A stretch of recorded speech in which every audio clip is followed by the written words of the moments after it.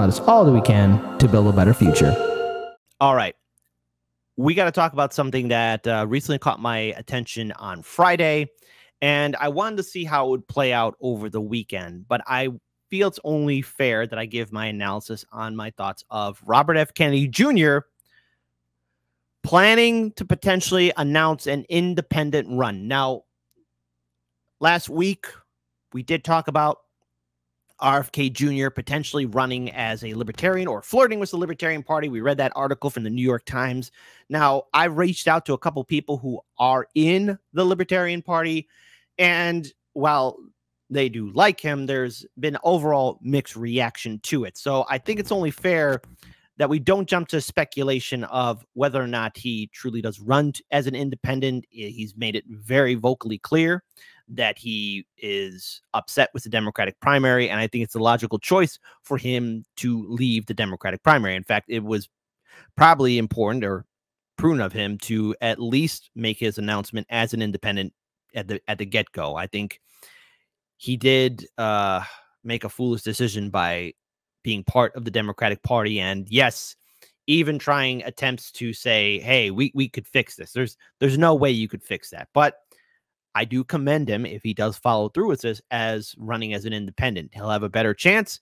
And in regards to any association with the Libertarian Party, the people that I have reached out to, some like his policies, others do not.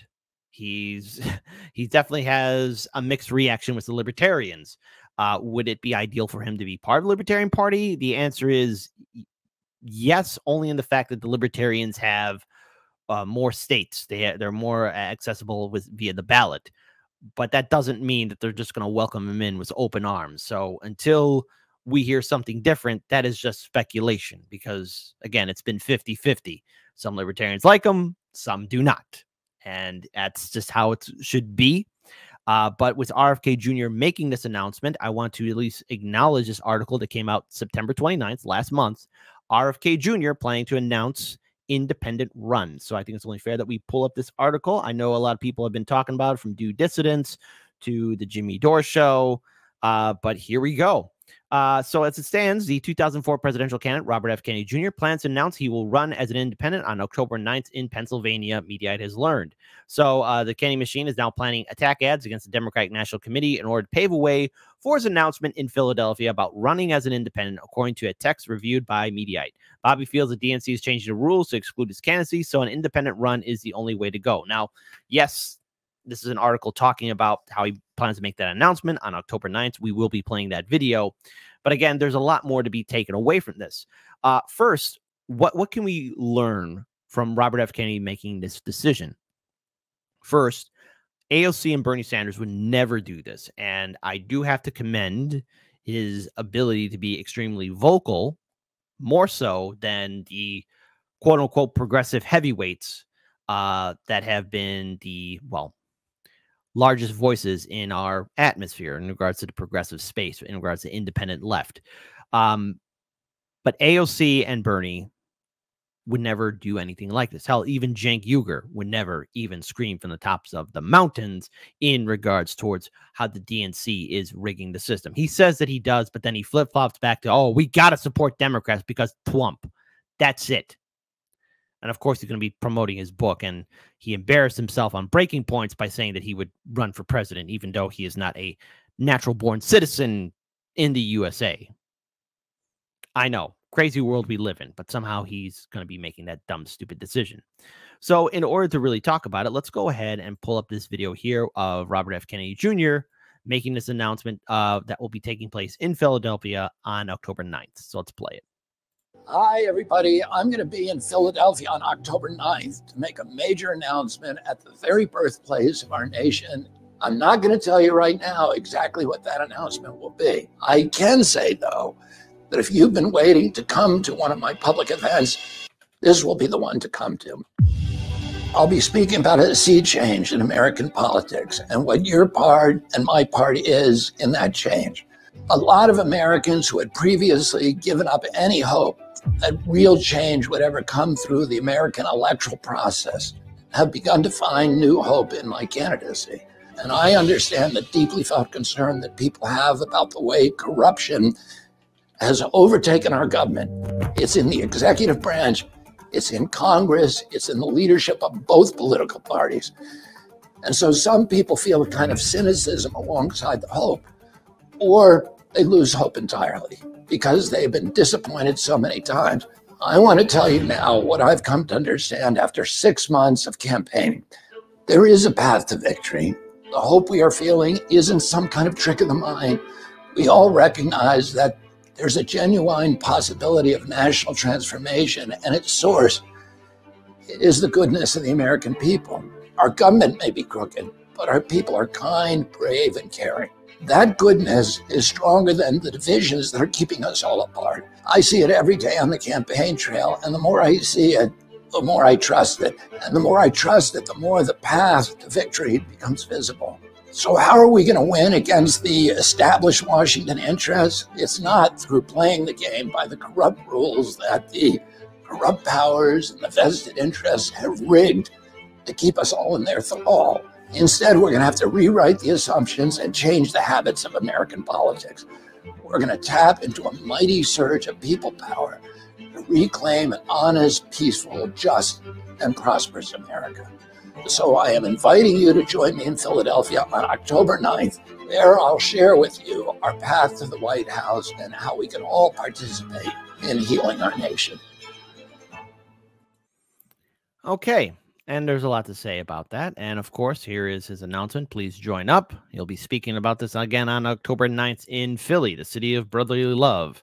I'll never forget my experience in Philly, as after all, it was where I saw firsthand the DNC. And the DNC does have to play a role in this, where the DNC systematically was harassing Bernie Sanders supporters, delegates, and volunteers. It was in that area that I've came down to the very humbling conclusion that there was a 50-50 chance that Donald Trump would win the 2016 general election. Now, RFK Jr. saying or going all in as an independent, I fully embrace it. I think it's a smart decision. He should have done it earlier. You were wasting everyone's time in the Democratic Party. If I ever have a chance to have RFK Jr. on this show, I'm going to flat out say, hey, why did you waste everyone's time? Were you not paying attention in 2016 and in 2020? Now, I don't know if we're going to get RFK Jr. on this show or not. I'm still on the list. Will I ever get that knock on the door? That's up in the air. But again, my criticism of RFK is definitely his blind support of Israel and its apartheid tactics. And if anything, before he comes onto Hard Lens Media, a promise is a promise. You should speak to Max Blumenthal. Again, just you dodging him is no better than Peter Hotez dodging you. That's just how I feel. Just throwing it out there. However, being back on point, what I find interesting is the media reaction to RFK Jr. making this announcement as running as an independent. Now, again, independent. There's been talks of him being associated with the Libertarians, and the Libertarians that I have spoken to, there's nothing confirmed, and he has mixed reactions with the Libertarian Party in regards to some of his policies and where he stands on certain political issues, okay? But that is what it is. But it's not cemented in stone, so I think it's very important that when we look at that New York article from the New York Times article, take it with a grain of salt, because again, flirting with the Libertarian Party, running in the Libertarian Party, and just talking to chair members and people associated with the Libertarian Party, different things altogether. So, and I think that's just what we should take away, because he was at Freedom Fest, and the Libertarians that I spoke to that were at Freedom Fest were just saying he was having a cordial conversation, nothing more. So we could speculate, and that's all good to speculate, but we can't use speculation as fact.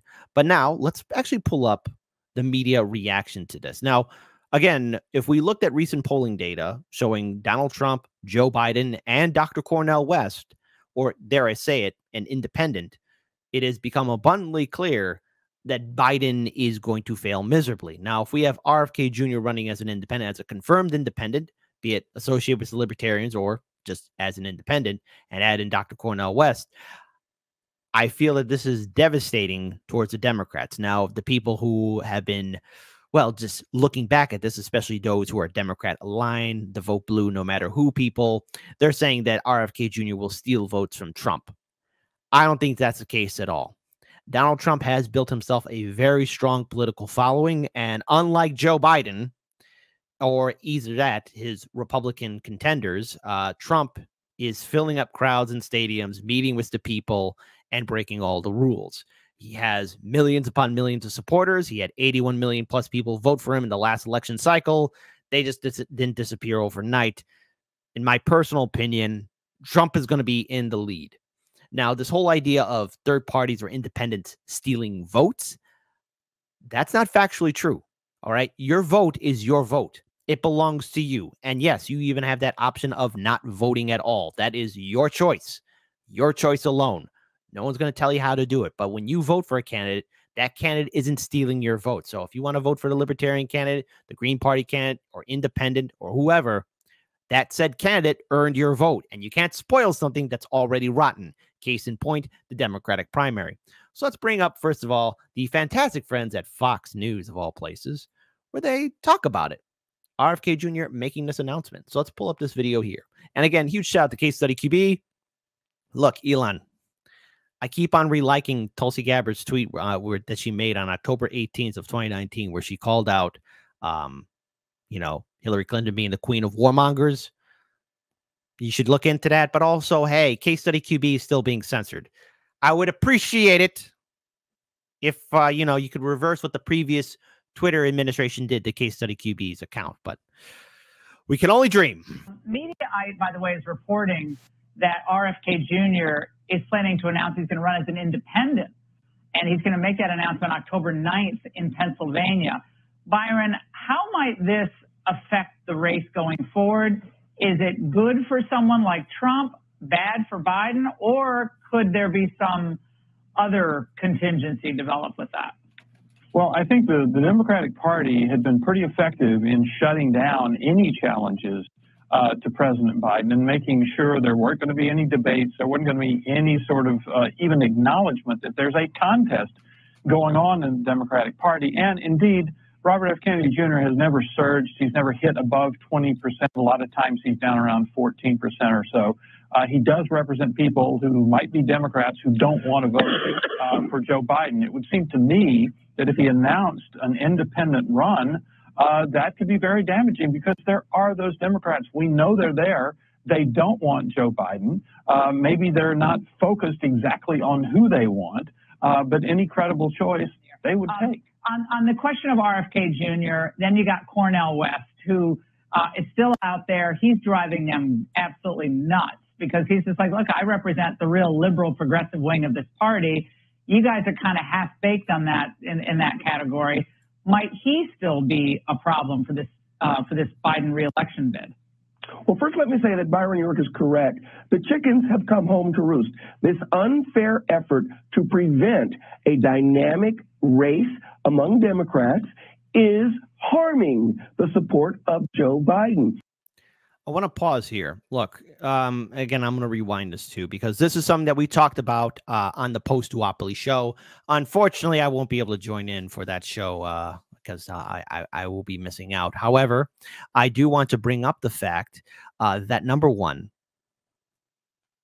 when there is a challenger and there's the incumbent of said party, be it Democrat or Republican, it's been very rare for the incumbent. In fact, it's almost null and void for the said incumbent to participate in a primary because, again, that's the party choice. Incumbent, that's that. However, the reason why more people are bringing attention to Joe Biden specifically and why this race in the Democratic primary is so important is because of Joe Biden's age and his health issues. Let's be very clear here about Joe Biden. We have said it. A lot of people have said it across the political spectrum. And yes, even in corporate media too. Surprise, surprise. Joe Biden is showing his age. He's clearly in a mental decline. He has shown and exhibited signs of dementia, Alzheimer's. And even if he were to get reelected, he would be the oldest sitting president in U.S. history. Nobody of that age with questionable health issues should be sitting on the throne. And so Democratic voters want somebody new and robust, because it's very clear that Biden, when he speaks, he just doesn't have enough gas in the tank. And I'm being polite about this. That's the real truth. But yet corporate media, because here's where, again, it plays its part, and the Democratic establishment and the vote blue no matter who people want to build up this great shield wall around Biden and pretend everything's fine and dismiss Marianne Williamson and RFK Jr. They are legitimate candidates who are in the primary. They are wasting their time, but they are in the primary. But the game is rigged. And how can you win in a rigged game? Because even in the off chance RFK Jr. is successful and gains more ground than Bernie Sanders ever could, the DNC was in its own legal right, thanks to people like Nico House and so many other independent reporters, brought to light the fact that it is a private institution and they can pick who they want as the nominee. If you voted in the Democratic primary, you're just getting a participation trophy, and that's it. That's it. And if you're supporting the establishment person, guess what? You get a gold star. If you go against the establishment narrative, well, you don't matter anyways. Your votes don't matter in the Democratic primary. Let's rewind this. To prevent a dynamic race among Democrats is harming the support of Joe Biden. It would be better to defeat your opponents fair and square. Now, when you talk about third-party candidates, you start to see people that are just going to peel off. This election is probably going to be pretty tight. The polling numbers show this election is really close. Every 1% of voters on the left that go with someone other than Joe Biden cripple his opportunities. Look at the prediction polls where people are betting. For the first time in this election cycle, we're seeing something that we didn't see last time. And that is, at no point did the prediction betting polls show that Trump was likely to prevail in 2020. They're already showing that Trump is likely to. The entrance of other third-party candidates is likely to exacerbate that phenomenon.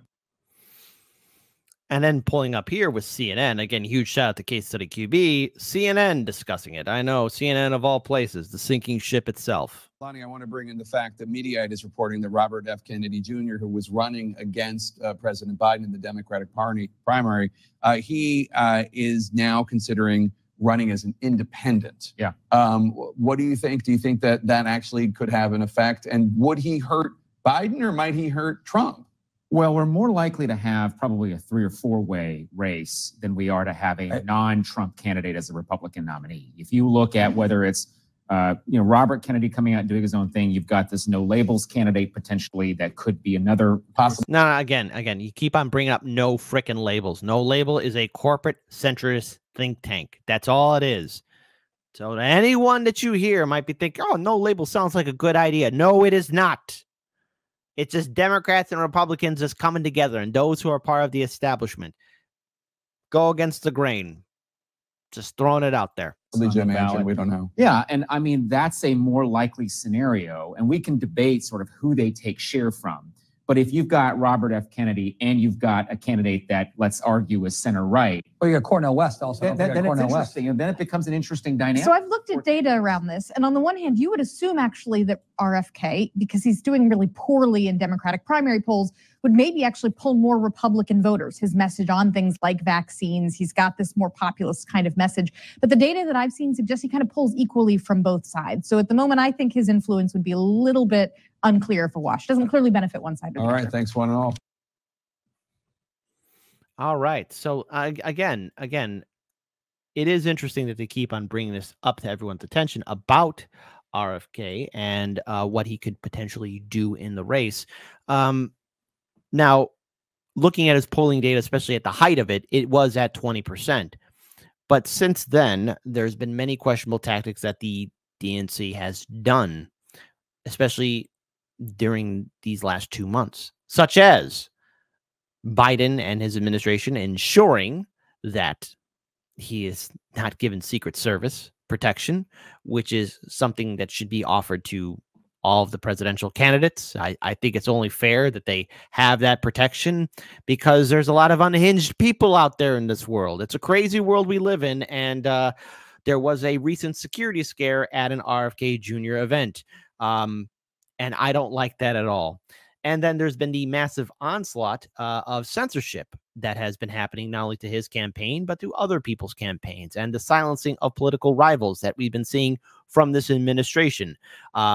If this had happened under Trump, I'm pretty sure liberals and Rachel Maddow and everyone else would be screaming from the rooftop about how unfair it is. So I hope that we're all made aware of what Biden and his administration, what the Democrats are doing just to try and control how this election will play out in 2024. But you can't control people's feelings. And let's talk about feelings, okay?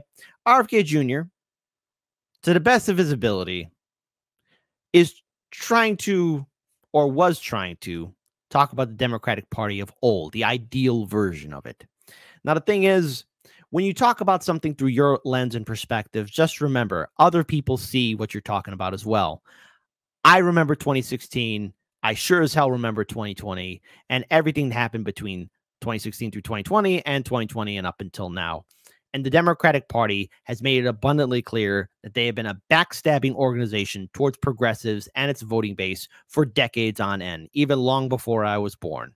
This whole idea of it being a party of working class people or progressive policy issues is a lie. They say they care about the issues, but they use fear tactics for fundraising. They would never codify Roe v. Wade. They don't care about the civil rights movement. They don't care about any political issue, Medicare for all, student debt forgiveness. If the Democrats actually gave a damn, they would have done something about it long before I did this show or anyone else did this show. They chose to stand on their hands because they figured the American people are too stupid to ever really speak out. So good for him. But I want to pull up this interview of RFK Jr. on the Kim Iverson show. And you could tell that there is a hint of anger towards how this Democratic primary has been treating him, his campaign, and his supporters. Does this give you second thoughts about running as a Democrat? That's my big criticism about your campaign, is that you're running as a Democrat. You won't give it up. I feel like you should run as an independent. They're not going to give you the platform and the time that you deserve, especially for a party that claims they're all about democracy. This seems to be antithetical to democracy. How are you going to get around this blockade that they're clearly putting up? Well, I will point out that if I did run as an independent, there are no primaries there, and there are no debates either. But I'm running. The Democratic Party is my home. I feel like the Democratic Party has lost its bearings. It's become the war party. It's become the party of censorship. It's become the party of corporate control and big pharma. It's become the party. And, I just got to add this joke in, but you know what else is sad about the Democratic Party? The Democratic Party back in 2020. I can't believe I saw this act of violence by the Democratic Party. And I want to read this out from one of our live stream viewing audience members. Mastermind Hour wrote this. In the Democratic primary of 2020, Tulsi Gabbard humiliated a girl on the national stage. Kamala was that little girl. That is a freaking gold-plated statement right there. That's platinum-plated right there, okay? You keep on hitting those home run homers, Mastermind Hour.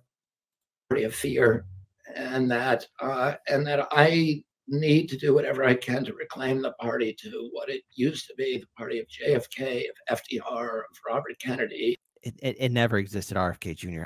Come on.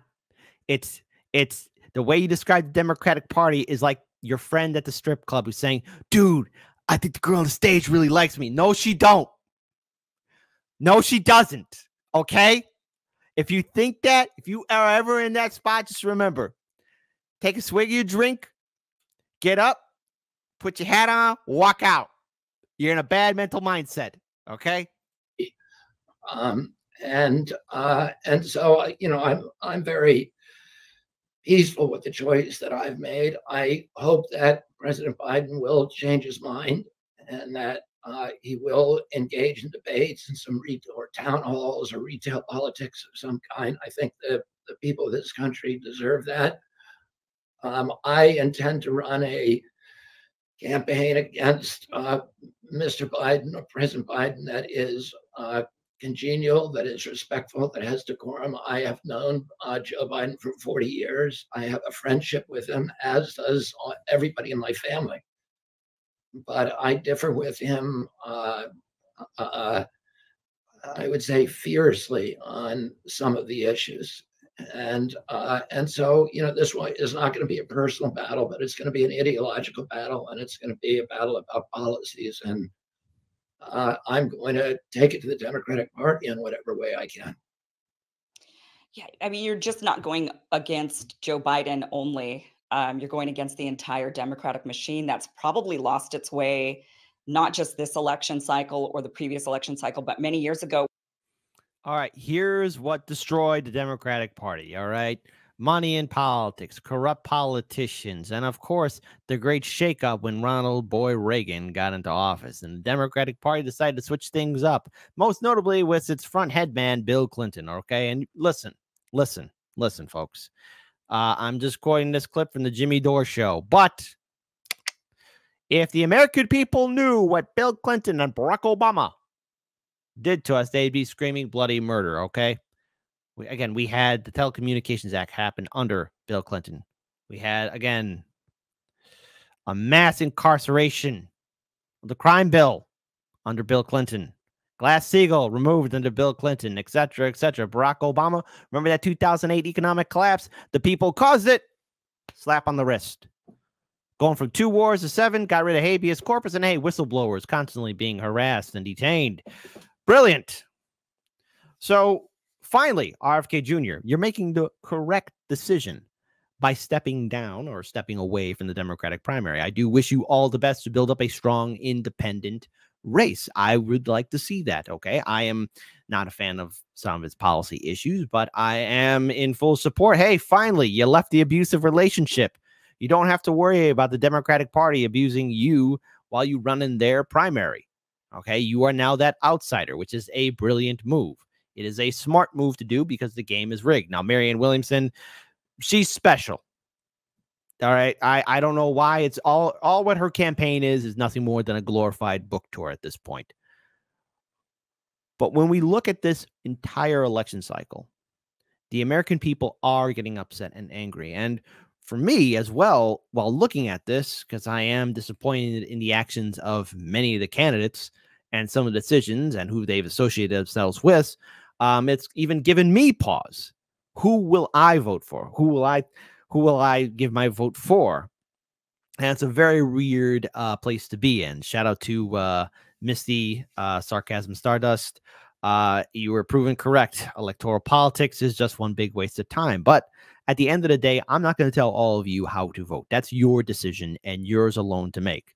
I'll be definitely enjoying election night with a nice ribeye steak and some good wine and whiskey. Just having a good night. So there you go. That's how I plan on enjoying it. But as for the entire Democratic Party, this institution has done this to itself, as well as its most zealous supporters, the people who believe in the vote blue no matter who mindset, this liberal mindset of they could do no wrong. When we look at the Democratic Party, they went after people that wanted to bring in change. Now, Bernie Sanders was a spineless, nutless wonder. He failed his people, and he sheep-herded people back into the Democratic Party. But people are having enough. They want something new. They want something different.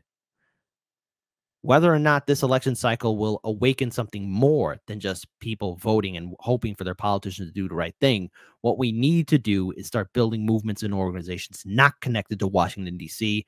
We need to start building things, institutions, parties, supporting citizen ballot initiatives so that we take the power back. Because there is an atmosphere of despair. People are working 2 or 3 jobs just to make ends meet, and it's not enough. We all see the struggles out there. Now, the 2-party system doesn't give a damn about us, but we have to push back. So all the best to RFK Jr. I do hope we can get him on the show. I do hope that he does does have follow through to speak to Max Blumenthal. We haven't forgot that.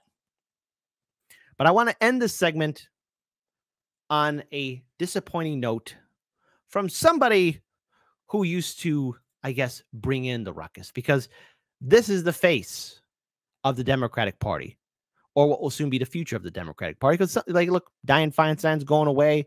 All these old dinosaurs will one day go away, including Nancy Pelosi. But here is Nancy's little successor, AOC.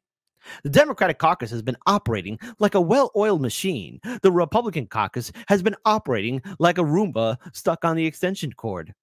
Brilliant move there. Shout out to Glenn Greenwald. Imagine going back to 2018 and telling AOC and her followers in just 5 years, that's how long we've had AOC. It seems like a decade. You'll be boasting that the Democratic Party is operating like a well-oiled machine and you'll be part of it. She's right, factually. I've never seen a party in my lifetime more in unanimous lockstep. And that's why people are breaking away from the Democratic Party. That's why people are tired of the Democrats and not believing the crap spewed out by AOC or Biden or Nancy or Bernie Sanders. People are tired and they're about to break away. So we will definitely be paying attention what happens on October 9th. And I encourage all of you to make your own decisions as well on how you will vote in 2024. That choice is all yours. But no matter what, we have to fight for a better future.